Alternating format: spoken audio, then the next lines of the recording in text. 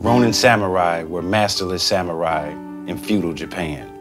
Many samurai became Ronin after the death of their lord, but some were cast out by their lord after they disgraced themselves in his eyes.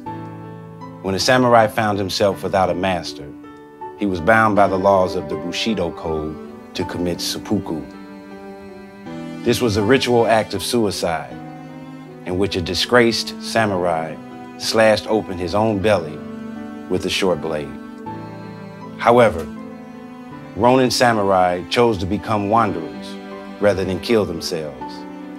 These Ronin would wander the Japanese countryside searching for new masters.